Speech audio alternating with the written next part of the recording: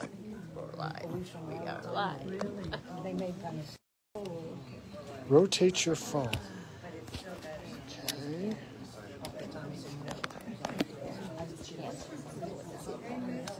Okay. Well, no, it's okay. They had pancake breakfast going with the lines of the ice cream. So that's what I was doing. There we go. Ice cream, kids. Yeah. I don't know. Good morning. How are you today? Doing good. The sun is shining, but we've got mess. But it's supposed to be relieved from us a little bit later. It's supposed to get warmer, and then tomorrow it's supposed to be 50 again. Up and down, up and down. But isn't that how life goes?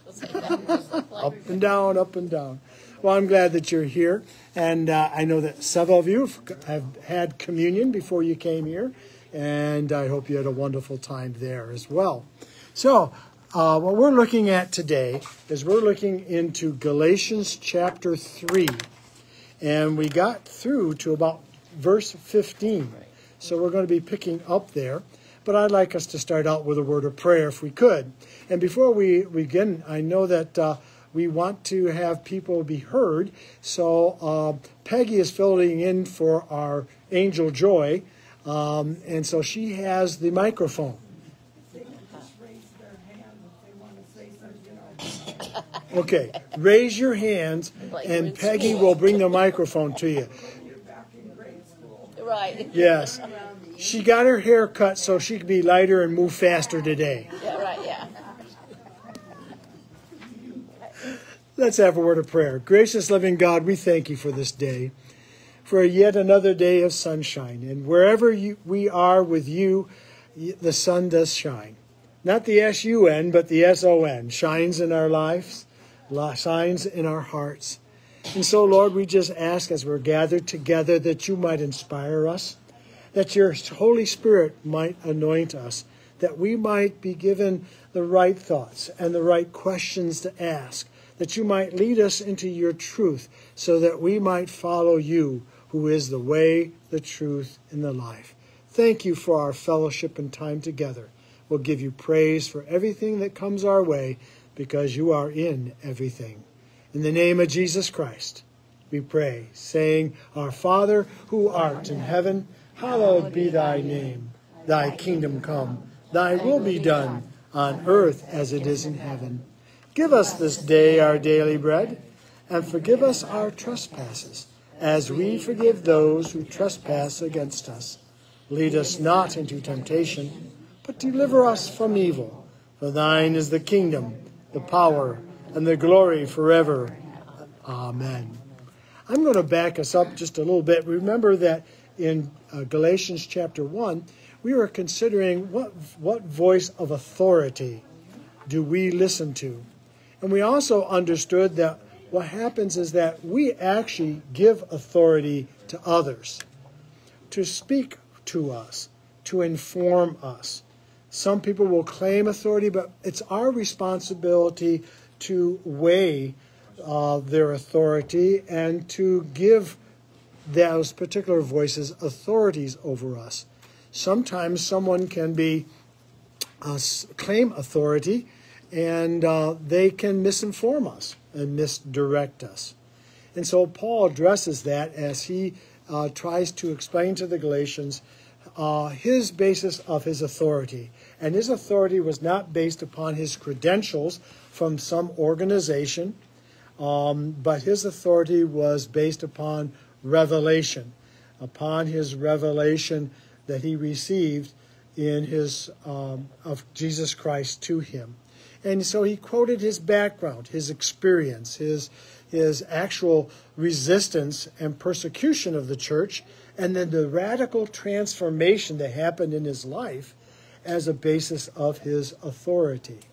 He then also said that in order to have greater credentialing, he did go back and he spoke to James and Peter and whatever to explain his message to the Gentiles. And they also then confirmed his message and sent him back out. He didn't do it because he felt he needed to in order to feel that he had the authority, but he wanted to be able to have that credentialing to draw others to listen to his message, because some would always question with authority. When I thought about that, I remember a time in which Jesus, can you remember, was challenged by the religious authorities. And they said, by what authority are you saying these things and doing these things? And he gave a response too. So we have to question what authority and on what basis do we give authority to others to inform us. So we talked about that. Then in chapter 2, we find that Paul then had the audacity, I'm going to use that word, to challenge Peter. Because even though Peter, we know, is an apostle who was there, walked with Jesus and witnessed his resurrection, but he actually challenged Peter, because when Peter was in Antioch, which is the capital of the Gentile or non-Jewish church, all of a sudden Peter was eating with the Gentiles, and then all of a sudden when some folks came from Jerusalem, he got up from the table and he moved over and sat with them. Now, I don't believe that Peter realized what message he was giving, but basically what he was doing by leaving one group to go to another, he was giving by implication. So Paul felt that their message of requiring non-Jews to conform to Judaism before they could accept the Jewish Messiah. And so he challenged Peter boldly, as we find in Galatians 2. I don't think that Peter realized what he's doing. It's kind of like at church. After you have fellowship time, if you've been to a church that has fellowship time afterwards, people that know each other, feel comfortable with each other, tend to gravitate towards one another, right? But in this instance, because of the struggle or conflict between these two different groups, of what was it required to be considered a person of faith, by his getting up and his position as, an apostle, and moving over towards these other Judaizers who were requiring circumcision, following of the law in order to be a Christian, he was actually validating their argument or their position. There's a lot of times that we do things that we don't think about, and we need to be sensitive to. We speak not only through our words, but we also speak through our actions. And so I don't think that Peter realized what his actions were implying. And so Peter corrected him. We also find, though, that, while that can be shocking, that in the end of 1 Peter, that Peter actually talks about Paul. And he speaks of him in great terms. So it tells us that sometimes we can have disagreements as Christian people. But, the love of Christ and the grace is that which heals those rifts that we might have, and we come to a mutual understanding. That's the way it should be. Unfortunately, oftentimes it doesn't work that way, does it? So our actions speak as loud as our words, and sometimes speaks louder than our words. So that's kind of what was in chapter 2. Then we came to chapter 3, and in chapter 3, basically Paul gives his argument of why he believes this way, and regarding the change between following the law to then following Christ. Now, I want to stop there and just ask, just recapping where we've been, in case someone who wasn't here. Is there any questions that you have from what I just shared that we could lift up and try to answer together? Did I clarify and speak it accurately? Okay. Very good. Then I want to pick us up just a little bit. We're actually left off at verse 14, picking up at verse 15. I'm going to start us off at 6, only to ask 2 questions. Okay? Consider Abraham. He believed God, and it was credited to him as righteousness. And that's a direct quote from Scripture. You'll find that in Genesis 15, verse 6, where all of a sudden God was promising him. Go ahead. What chapter? In Genesis, it's chapter 15, verse 6. But we're in Galatians. What, chapter 3? Yes. 3. Okay. So that's a direct quote.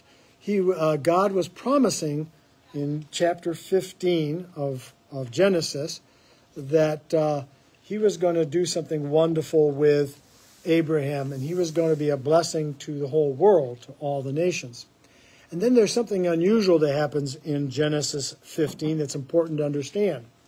And that is that they did something. He had him do a sacrifice, and the sacrifice was cut in half. And then Abraham saw a flaming torch that went through the pieces of the offering.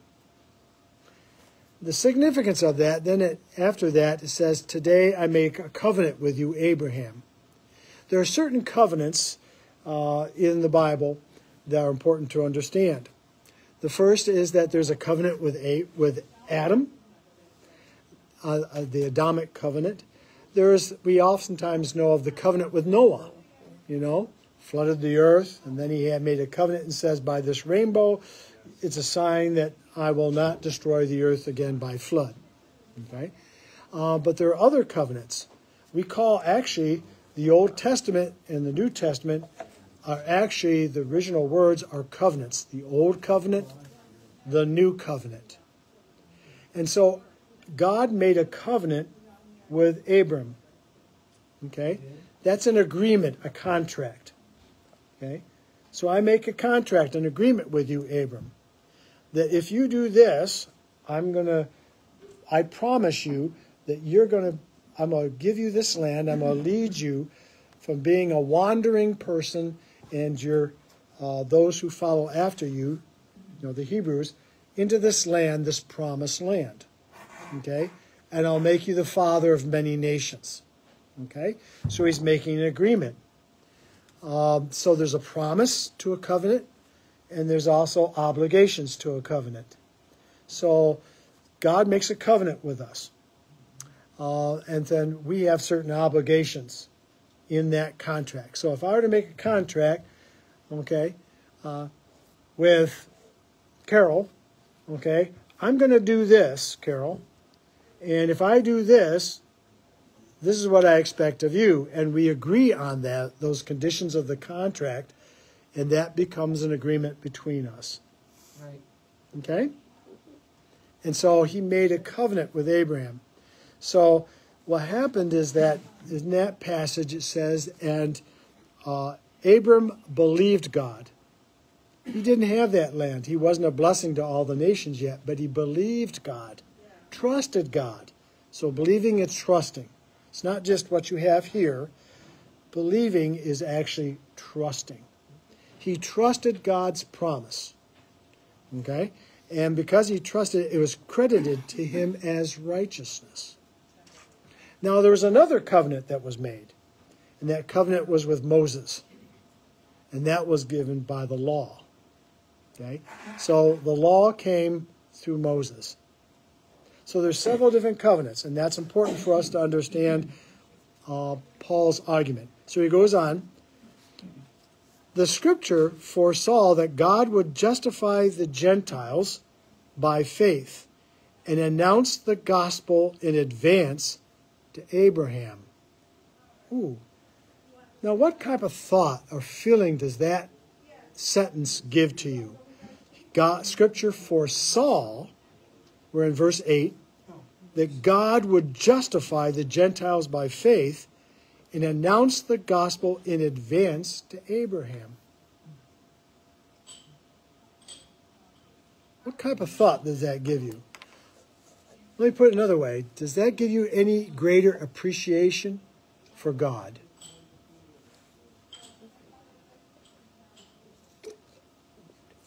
Sounds like favoritism. Favoritism? Yeah. Well, what it speaks to me is that I'm living in this time in 2024. God is active today. God was active back in the time of Abraham and also the time of Moses.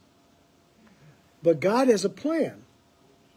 But God's plan is not just given at, 1400 BC.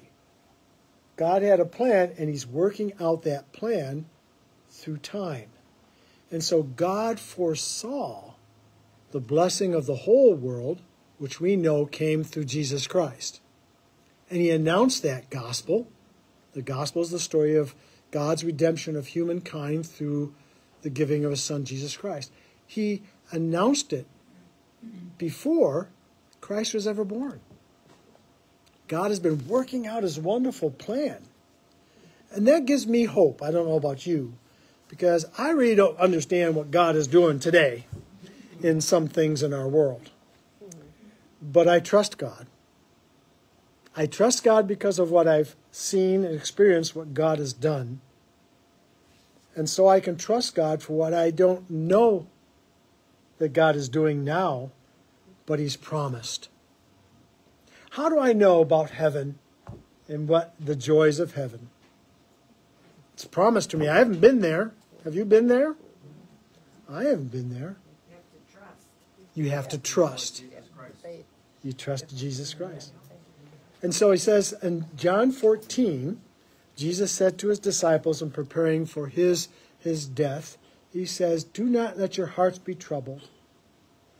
Trust in God. Trust also in me."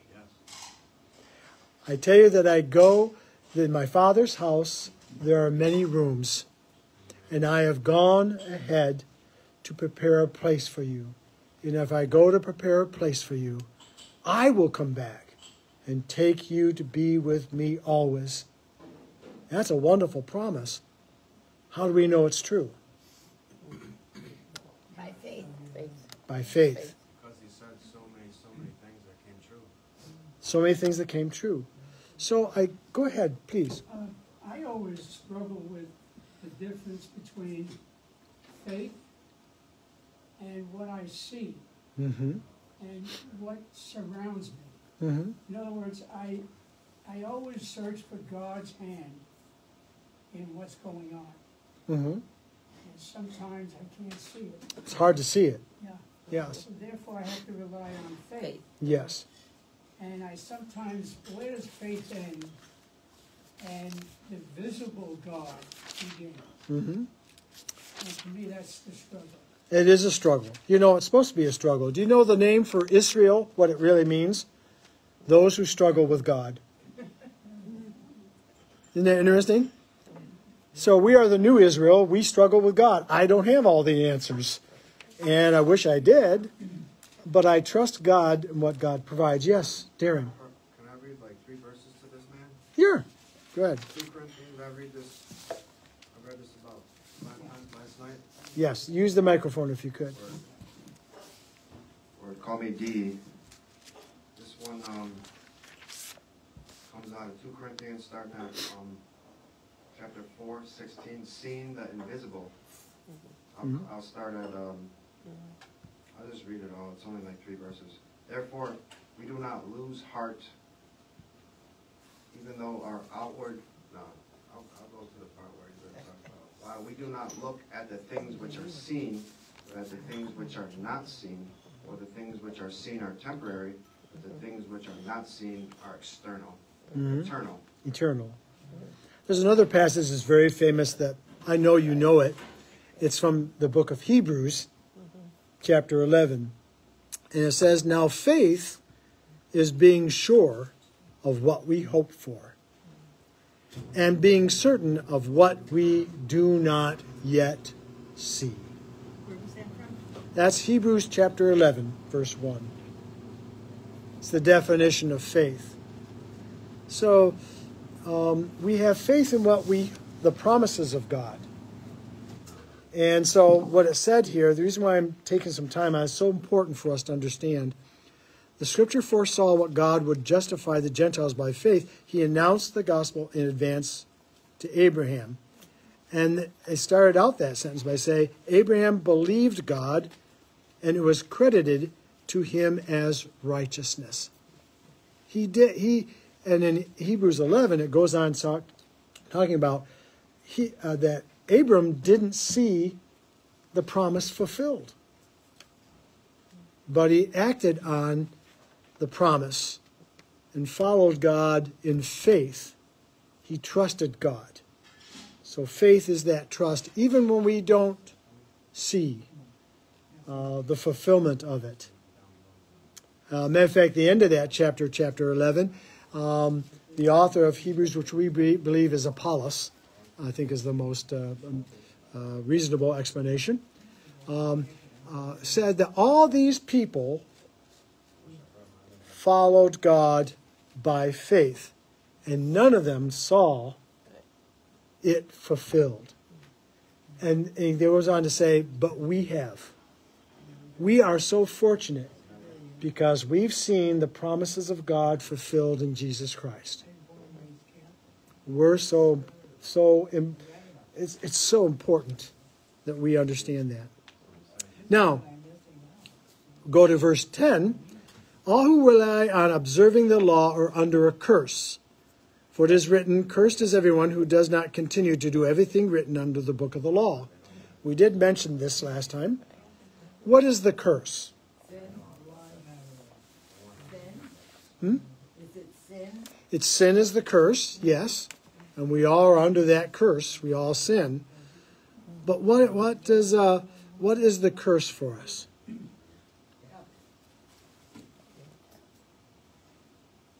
We have to do everything under the law. You know, it's not, I can say that I'm a good boy. I could be like the rich young ruler we mentioned last week, who came to Jesus, and Jesus looked at him and loved him, and he said to him, you know, since I was a child, I have done everything that the law required as far as he knew. But then he said, but there's one thing that you need to do, and take all that you have and give it away to the poor and follow me. He didn't realize how much his wealth and his possessions claimed him. It wasn't that we're all supposed to give it all away, but what it means is that every one of us has something that holds us, and that we're not totally free as long as it holds us. And we can do good, but we can break the law in one place, and we break it everywhere. So we're all under sin, and we all need grace. Okay? So clearly, he says, no one is justified before God by the law, because the righteous will live by faith. That's another quote from Scripture, coming from Genesis. The just, okay, all those righteous will live by faith.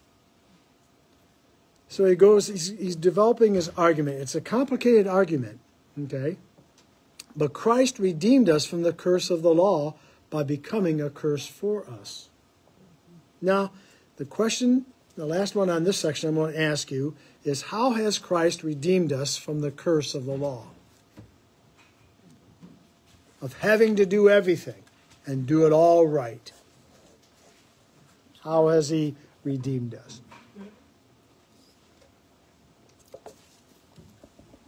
He died for us. Right, crucified. He died for us. Crucified. How did that redeem us? Well, before Christ, people lived or tried to live by the law. Mm-hmm. And I have in my book that the law was good for the Jews as a way to become clean while living in an unclean world. Mm-hmm. So that was their guidance.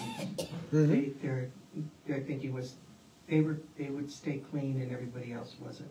Okay. And then comes Christ, who says the law there are things in the law that are good for you, but you must live by believing in me. Okay. If your faith, and that's enough. Okay. What else do we know about Jesus? Did he sin? No. He was without sin. So only those who are cursed, and the curse is sin, deserve to die. And the law actually was the instrument that put Christ to death on the cross. Okay? They claim that he blasphemed God. he broke the law. But he didn't because he was God. See? So he wasn't lying. But he died, though he didn't deserve that death. So he took on the curse of death for us, yet he was without sin. But you and I can never say that. There's always going to be some place, no matter how good we try to be, there's going to be some sin that we have. So he took the curse for us, so that if we believe in him, then our sins are forgiven. Now, if we believe in them, that means we have faith in him, which means how do we know that our sins are forgiven? We don't. That's right. The only way we know is by faith. Okay? Is by faith. Trusting in the promise that Jesus gave. Okay? And, in John 3:16, which one of my members preached on yesterday, is that for God so loved the world, not just the Jews, not just Christians, but God so loved the world that he gave his one and only Son, that whosoever believes on him or have faith in him shall not die, but have everlasting life. God did not send his Son to condemn the world, but that through him they might be saved from condemnation. Okay? So that's our belief, our faith. We're saved by faith. I don't know what heaven's going to be like. I believe it's true. I'm betting my whole life on it. Literally. Okay? I'm betting my whole life because I'm giving myself to defining my life by faith in Christ. But how do I know? Have you ever had someone ask the question, what would I be giving up by following Christ? And, what if I'm wrong? What if I spend my life following Christ and I find in the end that I'm wrong? But what if you don't? And then you find out that you would have been right. That's right. Yeah, that's the problem. That's right. It's totally by faith. Yeah. Okay? And that's important to realize. And that's the argument that Paul is trying to give these Judaizers who are saying, yeah, you can have our Jewish Messiah. He is our Messiah. But in order to have him as our Messiah, you also need to follow the law. Okay? Let's not have a conversation unless we can enjoy the whole group. Okay? Darren? We're going to have the conversation within the whole group. Okay? All right. Thank you. So that's an important thing. So now I want to have us start with verse 15. Is there someone who would like to read verse 15 through 18? Would you? Very good. Thank you. The promise of the covenant.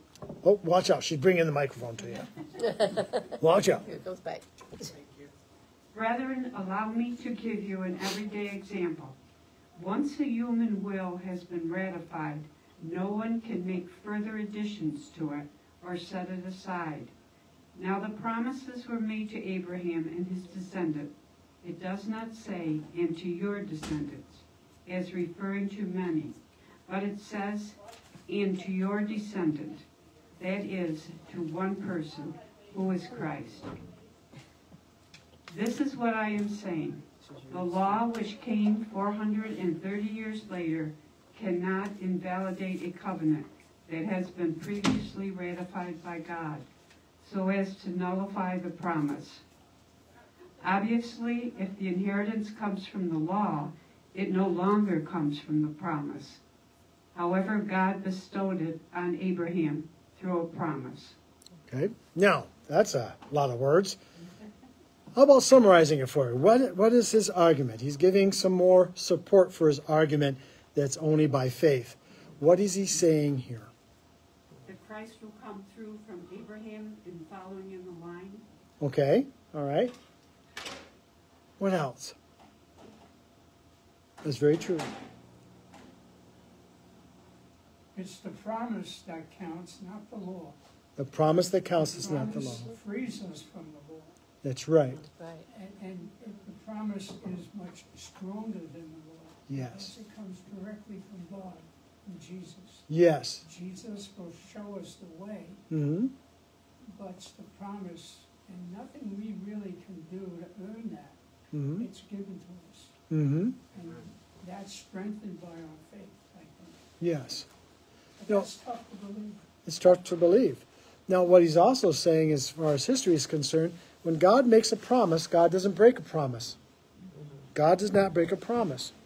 Well, God gave the law to Moses, but 430 years before, God made a covenant or a promise with Abram. So whatever comes after that promise to Abraham cannot be broken. So in other words, the Judaizers, or those people who were depending upon following the checklist of the law, they were invalidating the promise that was given earlier in a covenant to Abraham. Right? So he says, Abraham believed God and it was credited him as righteousness. So all we need to do is believe God and believe the promise, and that's our righteousness. I'm going to screw up. I do all the time. I ask my wife and she tells me. Sometimes she tells me in church. Go ahead, yes. But didn't the Jews have to follow the law? Weren't they instructed to follow the law? Yes. Because Jesus has not come yet. Because the, Yes. yeah, They promise the hadn't been Messiah, finished. so they're bound by the law. Yes. So we can't condemn them for following the law. Yes. At that But time. yet when Jesus came, he said to them, I am the promise. Yes. Because again, when he locked horns Uh-huh. with the Sadducees and the Pharisees, they were telling him, you're wrong because you're not following the law. You're doing things that are contrary to the law. Mm-hmm. But I feel sorry for them Mm-hmm. because they're really in a bind. They've been told for 1,000 years, you must follow the law. Yes. And then suddenly, whack, Yep. comes along Jesus, Yep. and he's telling him almost the direct opposite. Right. Jesus said, I am the fulfillment of the Yeah, law. right, yeah. So that's go ahead. What? Oh, they couldn't hear. Sorry. I'm sorry. I don't know if I can repeat it. I don't Oh, yeah, you did a very good job. That was good. It's always hard when you have to repeat it. I heard it. That's good. I was defending the Jews because they were, for as long as they practiced their religion, they were told you must follow the law. Mm-hmm. And when Jesus came, he was in conflict with that. At least they saw it that way. And here comes this guy, he's Jesus, we know who he is. Yeah. He's a carpenter. And now the carpenter is telling the high priest that they're wrong. That's hard. No wonder he got himself I crucified. think that was almost, I hate to use the word unfair. And I don't want to apply that to Jesus, because he can't be unfair. Well, that's what's important is that everyone who looks to Christ, whether you're a Jew, whether you're a Gentile, whatever you are, man or woman, you are one in Christ. And matter of fact, that's part of this passage we're going to come to. So while it seems unfair, it is also fair. And we'll go on and explain that in just a little bit here. What someone then, if you read Romans chapter 13 or 14, I can't remember which one it is, it's one of those two, Paul says, actually, if you'll let me turn to that, maybe I can, he talks about, it's chapter 11. And then verse 25. So this is Romans chapter 11, verse 25. And this may bring out a little bit more of the fairness, okay? Answer that question. I do not want you to be ignorant of this mystery, brothers and sisters, so that you may not be conceited. Israel has experienced a hardening in part until the full number of the Gentiles has come in. And so all Israel will be saved. Okay? As it is written in the Old Testament, the deliverer will come from Zion. He will turn godlessness away from Jacob, and this is my covenant with them when I take away their sins. As far as the gospel is concerned, they are enemies on your account. But as far as election is concerned, they are loved on account of the patriarchs. For God's gifts and his call are irreversible. So, just as you who were at one time disobedient to God have now received mercy as a result of their disobedience, so they too have now become disobedient in order that they too may now receive mercy as a result of God's mercy to you. So Paul answers that question in that Israel itself, we live up to what we know, what God has revealed. They were living up to the law, and they were missing the gospel. But that doesn't mean that God is going to condemn them. They will, they're looking for the Messiah to come yet. We have found the Messiah has already come. When the Messiah comes the second time, in the second coming, Israel will recognize him as the Messiah. You see? And so God holds us accountable to what we know. And we're supposed to know more. We're supposed to always study and learn and grow. But there's a danger to that. Because the more you know, the more is expected of you, right? And so the more you realize that you don't know yet. Yes. See, those who think they got it all, in their arrogance, they actually sin. It's by faith we are saved. I trust God even when I don't know. I don't know. And that's where faith comes in. We trust the promise of God. Go ahead. You wanted to say something again. That's all right. Aren't you better off being ignorant? Well, Like the Gentiles. you may say that. Some people would actually, I want to limit my liability. That's, The problem is God has an expectation and that's of us, and it's in his word. And the author of Hebrews, again, goes in chapter 5 and 6 and reminds them that there's no excuse for ignorance. Though now you should be mature, I still have to feed you on baby food. You need to go on. And so God expects us to grow, And a refusal to grow is actually a sin. A sin is not living up to God's expectation of us. Didn't I just answer my own question? The fact that I say and I realize that ignorance is bliss, I must realize that that's not true. That's not true. Because in that statement, you're recognizing a higher power. Yes. You're recognizing Jesus. Yes. And you're denying him. Or Yes. you're trying to. Yes. But you're not getting away with it. That's very good when we're talking about Peter and the denial of Christ. There are many Christians who deny Christ because they don't want to fulfill his will for their lives, which means to grow in grace and faith and knowledge. See? So that is a sin. Okay? That we need to repent of. And we can be forgiven for. Right? So the more you know, someone else said that, I think, the more you realize you don't know. Well, when I was a new Christian, I was like, okay, now I'll learn everything. And started studying and went, oh, but wait a minute, I don't know that. But when I get to that, Which is wonderful. How many of you are over 75? Except for you. How many of you are over 80? Okay. Do you know that God's not finished with you yet? Right. God still expects you to grow. And that's a wonderful thing. We don't outgrow God or God's purposes for us. That's a wonderful thing. How many people do you know that have senile depression? Meaning, my life is over. I'm just living out my last days. No, that's a terrible way to live. It's a terrible way to die. No, we have a purpose no matter, what age we are. You know, I have grandchildren. Maybe I'll live to have great-grandchildren. But, you know, I had them in church yesterday because I usually go to their church, but they visited our church. And I didn't have to preach, so I could spend some time with them. But, you know, it was a wonderful thing to realize that they are my inheritance. It's not what wealth I have, what things I enjoy.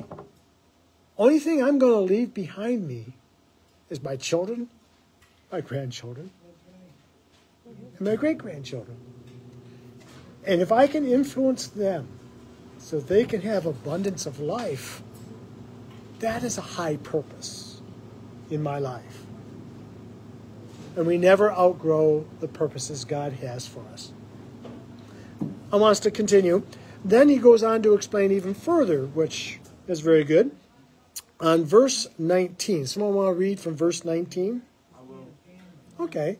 Wait for the mic here so everyone can hear. Yeah, verse 19. I got a lot of voice. I know, but we're broadcasting too. I was told to shh, and I was explaining her the Bible a little bit. Oh, okay. I'm not talking about the Laker game or anything. That's all right. I wouldn't sit here and conversate Yeah. on our own. I know, but we want to have a conversation Oh, I know. together. Yeah, But okay. You can always do that afterwards. Okay. She never picked up the Bible, Yeah. So you're gonna read the. and Yes. So if you would read verse 19. yeah. Okay.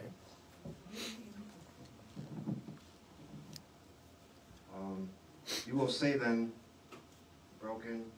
You will say, branches will. I'm sorry. You're on verse 19? You will say then, branches were broken off that I might be granted in. No, you're reading the wrong book. You're back in Romans. It's Galatians chapter 3, verse 19. It's my fault because I pop you back and forth. Yes, there are 66 of them.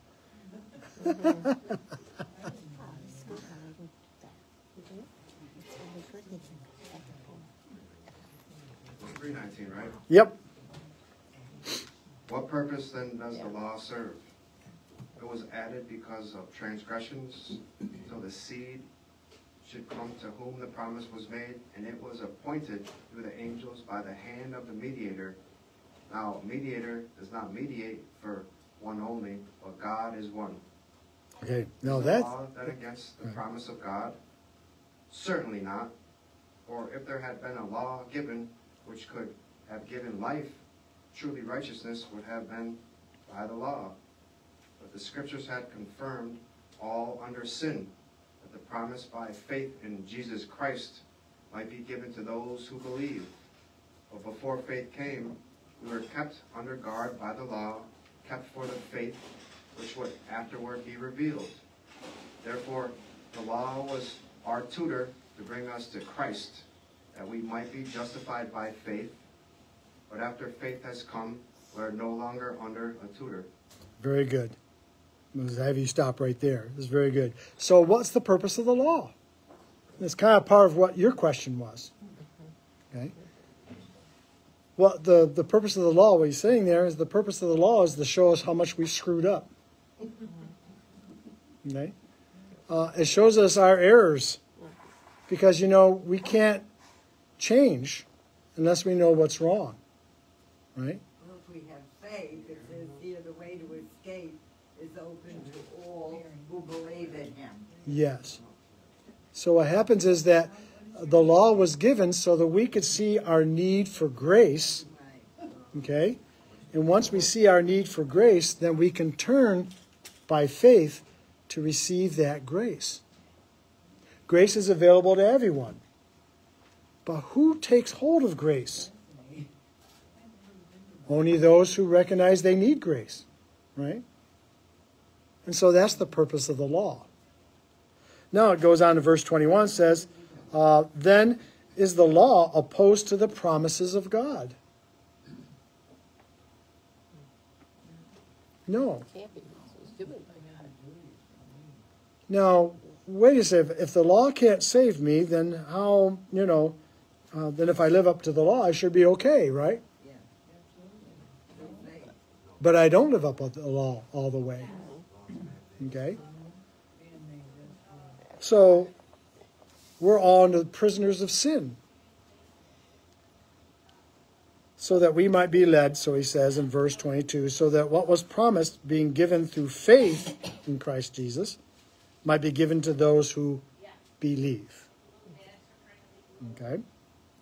So the law is still right, but it can't lead us to life.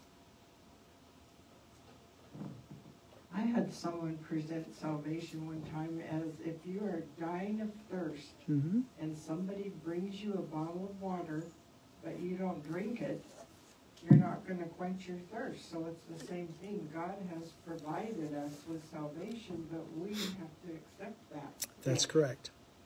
So That's correct. That's not a choice. Now, before this faith came, we were held prisoners to the law. And you did a nice word. Your version had tutor. The law was put in charge to lead us to Christ. Oh, the law was given to lead us to Christ. How it leads us to Christ is it shows us our need for grace. Tutor being in charge. Being in charge. I had a tutor. Now, I have two of my grandchildren with their mom and dad that live in our home, which it's wonderful to have. Okay? But I do know that with my own children, when I raised them, and when my daughter and my son-in-law are raising their little girls, I have to remove myself because they're not mine. I'm grandpa.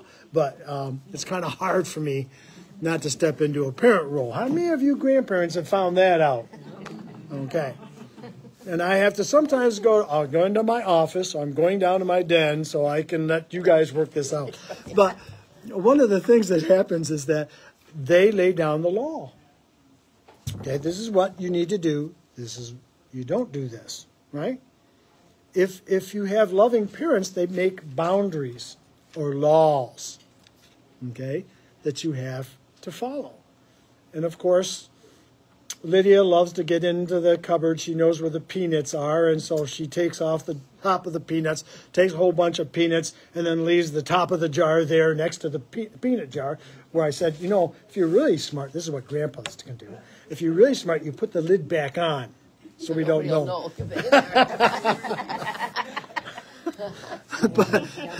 But there are certain rules why, Mom doesn't want you to have those peanuts because we're going to have dinner soon. There's certain rules, okay? So it's not the rules were wrong. But what happens is that there's a time in which a child grows up, right? As a tutor for them. Yeah, right. Until they come to maturity and they grow up. And then when they grow up, they're responsible. So the law is helpful for us. The law is not wrong. But what's the difference? When they mature, the laws become a part of them. Okay? They're not imposed upon them.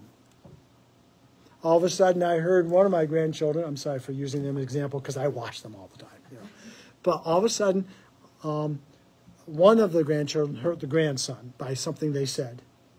And it made me tear up when all of a sudden the one granddaughter sought out my other grandson and apologized. I didn't make her. Mom and Dad didn't make her, but she was taught that, and it became a part of her. And so she fulfilled the law's demands on her own because it came a part of her. Go ahead. I don't want to restart. You don't want to repeat, right? I think your point about us as adult parents, models, we can talk and talk and talk, but if we don't walk the walk, it takes everything that we've said and throws it out. We say to our children, don't lie. Never lie. It's always wrong. Even if you think it's the best way, but don't lie, don't lie, don't lie, don't lie. And then we go to the movies where children 12 and under get in free, and we say to them, tell them you're 11. Yeah, Yeah, we've all. I had a wonderful dad, and he taught me something important about being a parent. And I had my dad take me aside when I was a teenager and apologize to me. How many parents, as they're raising their children, will also admit, I'm sorry I was wrong? And, you know, that's an important thing to realize. They learn from not just what we say, they learn by what we do. Okay? Now, so the law became a tutor. It's useful for God because it brings us to the place where we can embrace Christ. Yes, Darren. Yeah, I was talking to my mother yesterday. Can you all hear me? No. You have to use the mic. I'm talking pretty loud. This is perfect, Brian, because I was speaking with my mother last night on the phone, well, after church. And there was a time I was in the mall, and I just kept walking, and I didn't listen to her. Just ignored her. It hurt me inside a couple of days ago thinking about it. So I spoke to Jesus about it. Well, she remembers it, and she's like some of these people who just think, oh, you're a kid, but it's not an excuse. Like, I was an awful son. And then I told her, because we went to family therapy, and I couldn't even say I'm sorry to my dad until I was an older age.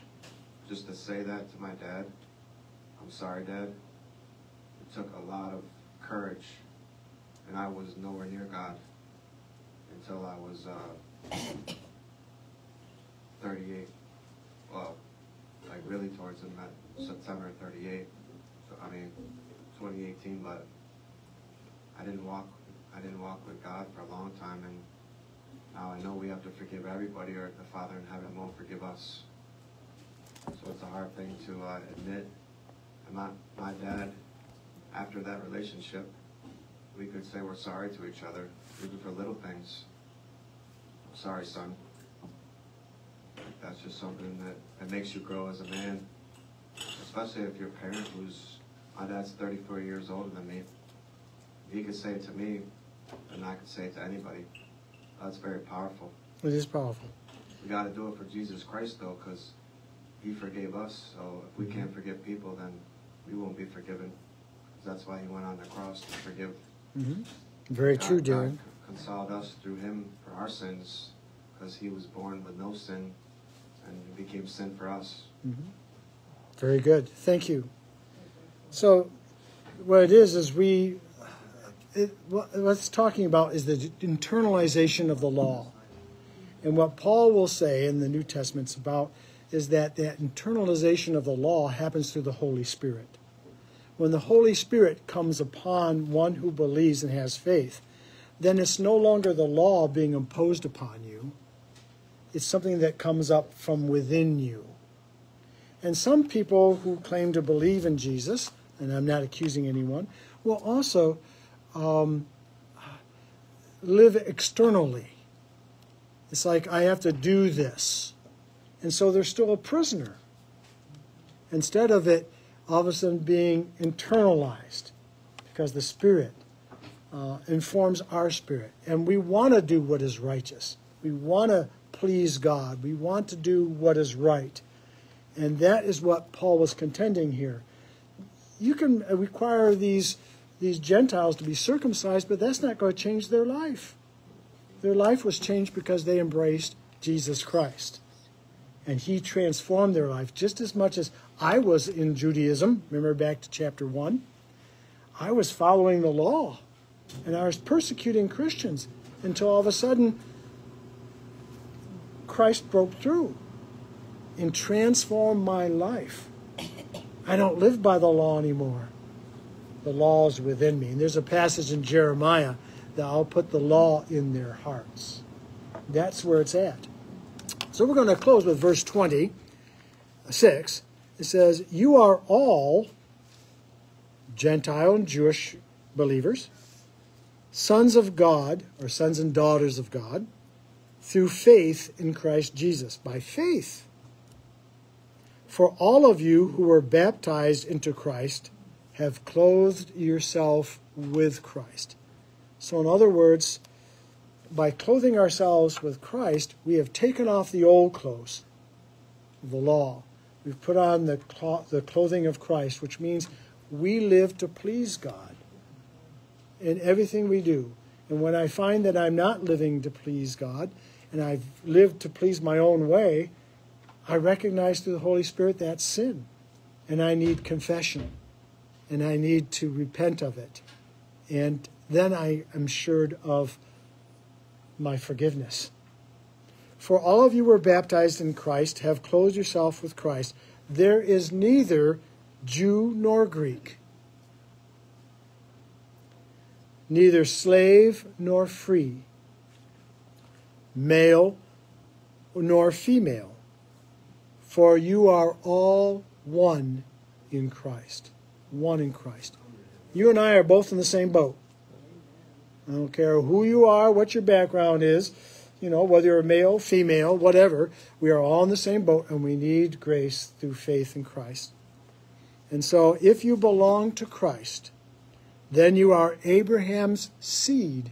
See, the first seed was Jesus. Now, a seed is planted, and what does a seed do? It grows, right?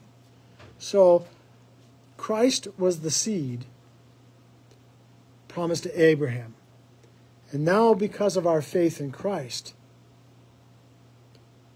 the seed has grown. The seed of faith is within you and I. So we are Abraham's seed and heirs according to the promise.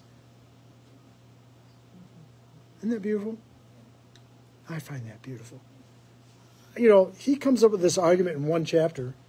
I have to dissect it. You and I have to dissect it. I'm just amazed at his brain, could come up with that. But it is also deep because we have to understand it, comprehend it. I hope it makes you more appreciative. So when I see back of that verse 8, the scripture foresaw that God would justify the Gentiles by faith. He announced the gospel in advance to Abraham. Some people don't like the Old Testament, but the gospel was there. The gospel is not new. The gospel has always been there. We're just fortunate because we have seen the fulfillment, because God sent His Son. Go ahead. Is this the only book that is anonymous? They're not sure who authored it? Oh, they knew that Paul authored Galatians. Yes. It's Hebrews. They don't know who authored that. And Hebrews is a wonderful book because it explains the Old Testament, helps to understand what was done in the Old Testament, reflects and reveals Christ. And so they believe there's a lot of different persons that could have been. You remember there's a person named Apollos, and he actually came along and worked with Aquila and Priscilla. We find him in the book of Acts. He was very educated and very literate. And so many scholars believe that Apollos wrote the book of Hebrews, explaining how the Old Testament is fulfilled in the New. And he says in Hebrews that the law is but a shadow of what was to come and fulfilled in Jesus Christ. I had it mixed up because Hebrews I have is all white. Yes. But not, Yes. Well, that takes us to our time. Oh, 3 minutes after, but we started 3 minutes later. I'm sorry. But any questions? Did I give you enough opportunity to answer and pose questions? That's important to me to do. Okay? I'll feel guilty and have to ask for forgiveness if I didn't. Okay? You're a wonderful group, and I hope this has helped you in understanding that. And next week, we're going to continue with that theme because he continues on. The chapter and verse demarcations are sometimes they don't fall in the right spot. And so, actually what he says here in verse 26 continues on into chapter 4. Yes, Darren. It's a question for everybody. Y'all got to be anywhere within the next hour? I can't hear you.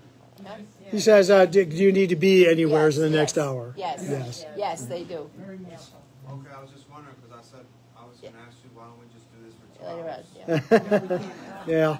I can't either. I've got an appointment with someone at the church. So, but thank you, Darren.